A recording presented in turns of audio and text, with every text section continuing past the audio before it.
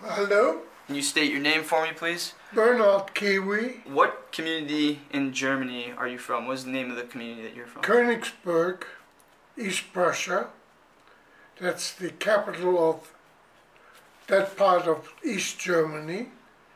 And today it is known as Kaliningrad because it is a harbor owned by the Russians. Well, it started in November, Kristallnacht, when 4 Nazis came to the house at 4 o'clock in the morning, and after searching for papers and stuff like that, they took my father away.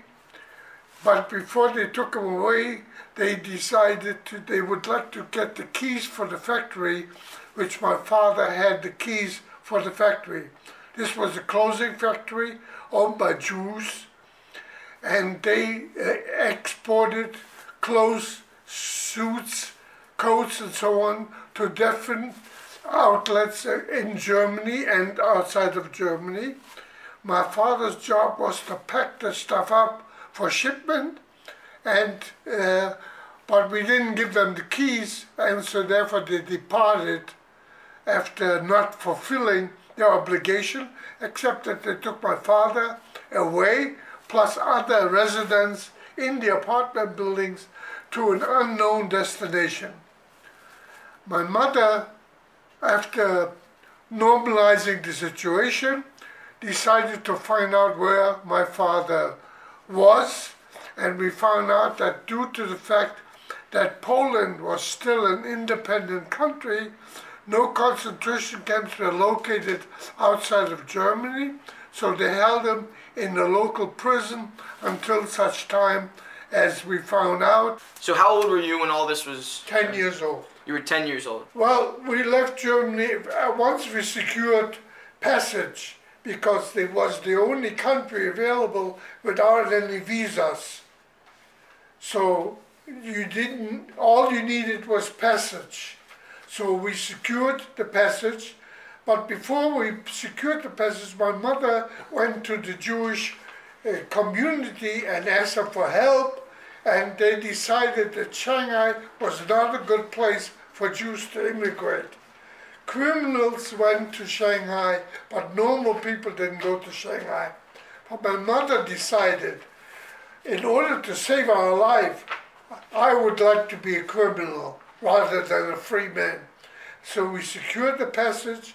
We went first to Berlin to say goodbye to my grandfather and to my step-grandmother, and we proceeded with the train to the Brenner Pass, which was the last German station that they could secure by looking at your papers, see that everything is normal, and we finally ended up in Trieste, Italy.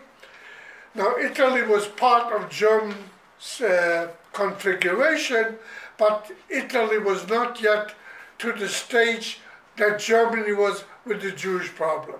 Why did your mom choose Shanghai? Well, it was a miracle, because we tried every other place, no visa, no passage, no affidavits. So the only place that we could secure passage without any difficulty was Shanghai. So it was almost a miracle that we picked Shanghai. Well, when we came to Shanghai, we ended up in the lowest community in Shanghai. Shanghai is a beautiful city. It has a French concession, has a British concession, which was independently governed by Britain and France. But Hongqiu was the poorest section of Shanghai. Trucks were waiting for us, took us to a camp that they were secured for us to live. We got there, hundreds of people together. We slept in one bed, 4 people in one bed, with a curtain separating us from the next passengers. One bathroom for the whole compound.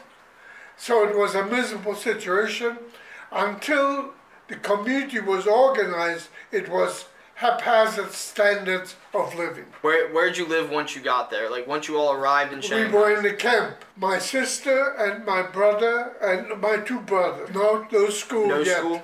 No school yet. Not a school since the synagogue in Germany burned until Shanghai. No school until rich Iraqi Jews created the school and started normalizing the situation where kids went to school in order to get a part education. So you didn't get an education at all when you got to Shanghai? Not when I got to Shanghai. What about your brothers? Them too, or no? No, all of us were in the okay. same situation. We didn't speak any language, not Chinese. We spoke German, and if you knew Yiddish, you could speak Yiddish, but basically the communication was not existent. We didn't know what was happening. I mean, nobody told you anything, and there was no communication between the people. Everybody fought for themselves, existed for themselves. Those that had some money secured housing to the Chinese, from Chinese residents. Those that had no money had to be dependent on the edifices that the joint distribution provided for us. Not till about 13 years, we started going to a Talmud Torah where they taught us Hebrew, and we also started to go to the first classes of school, and we got some experience in languages, not much, but at least the beginning of some communication for language. The school was a beautiful edifice that Mr. Kaduri secured for us, with classes from kindergarten up, and teachers. Now remember, there were teachers that came from Germany and Austria and Hungary and so on, who had already some knowledge of education, so they substituted. They became teachers in lieu of anything else. When you went to these schools, were there the people that were enrolled were basically people that were in somewhat of a similar situation? Absolutely. No outsiders were. All teachers were local teachers who came the same direction that we came, who escaped Europe to come to Shanghai. Do you think that it was hard for your mom to be there without your father? Well, it was hard for her, but remember, she secured a job in working in the kitchen that the joint provided for us, where she peeled potatoes and cooked and so on. So at least we had some income, not much, but enough to provide us for some food, and until my father came. Not that my father was a great help, because he was not schooled for anything other than when he was in Germany, there was no factories there to provide for employment.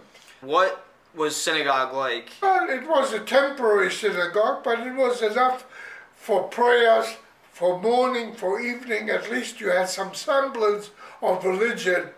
And when the yeshiva, when the upper echelon came via Vladivostok and via Japan to China, they expanded their own education and also parceled some education to refugees who want to participate in it. I had my bar mitzvah there.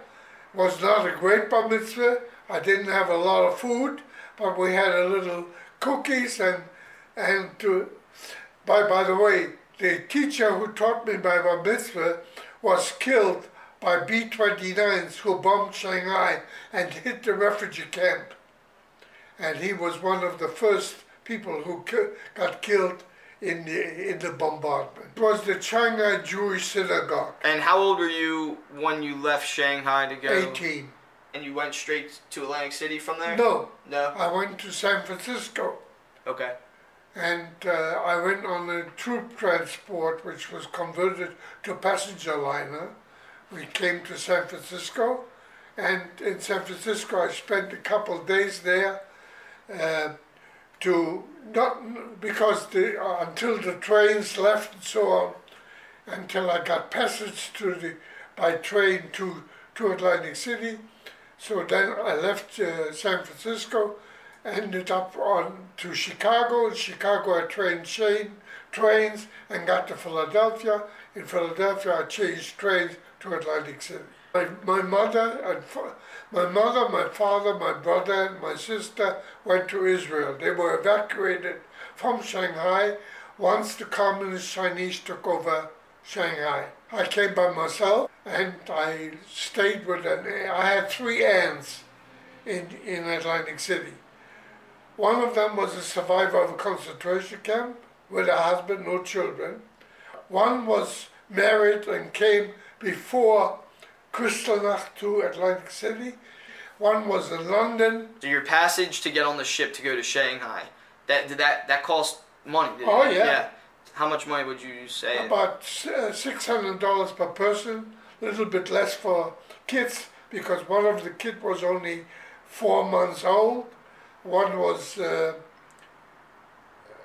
8 years old, one was 10 years old, and I was 10 years, my brother was 8 years old.